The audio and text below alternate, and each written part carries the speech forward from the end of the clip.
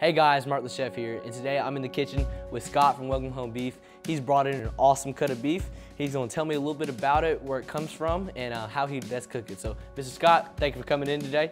Thank you for having me, Mark, and it's an honor and a pleasure to be here. We have got a piece of picanha today. Picanha comes from top sirloin, and it's basically the cap from a top sirloin. In America, we call it the top butt cap. A lot of people, when they think of sirloin, they think of chewy. Yeah. Not the case with this beef. So you mentioned you make this at home for you and your family. How do you go about preparing it? You can cut the fat cap off of it, but what we do at home is we like to just score the fat. That way the seasoning gets down in there. It makes a nice presentation. Okay. It's a really flavorful, tender sirloin. So what I'm gonna do now is just kind of put a little salt and pepper on this. Okay. So we're just seasoning this liberally on both sides? You bet.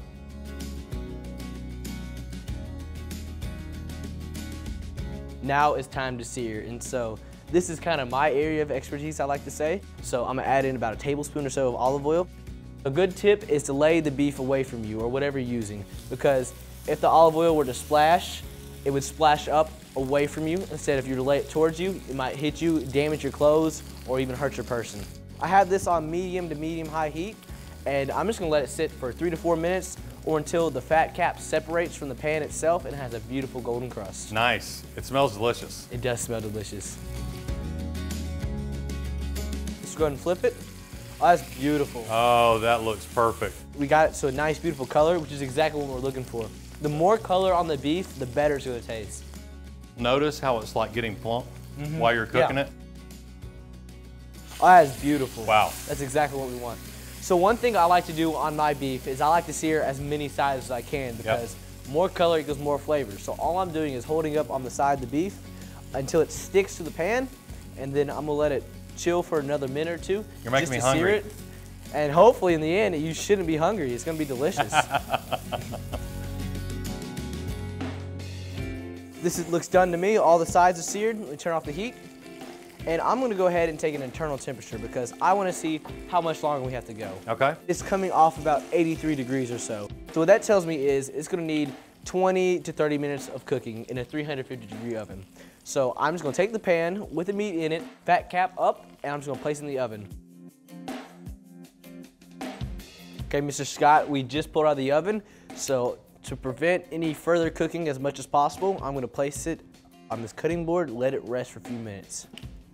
Yeah, and the reason why you want to let it rest for a few minutes is basically when you pull it out and it's super hot, if you cut it right then, a lot of your juices are just going to run right out. If you'll let it rest, it'll actually settle those juices, they go back to where they're supposed to be, and then you're going to really enjoy it, because after you sit there and watch it for 10 minutes resting, you're going to get more and more hungry. You are. Okay, Mr. Scott, it's rest for about 10 minutes. It's stopped steaming.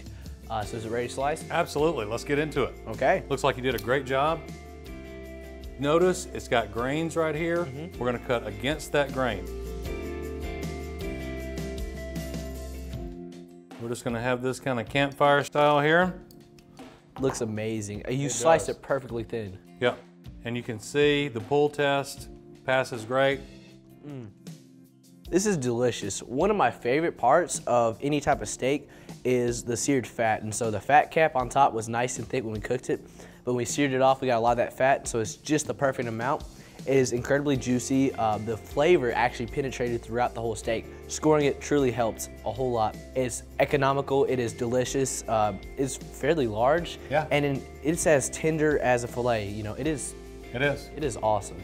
You know, for $22 or $3, you get a really great piece of beef, and feed a whole family with it. Everything that you get from us, I truly think you're gonna enjoy. So where can I get picanha and other awesome cuts of beef like this? To my knowledge, we're the only place available in this area that has picanha. You can just contact my brother or sister, Will Sanders or Leslie Sanders, and the number's right there on the screen. Well, thank you for coming in today. Thanks for having me, we enjoyed it.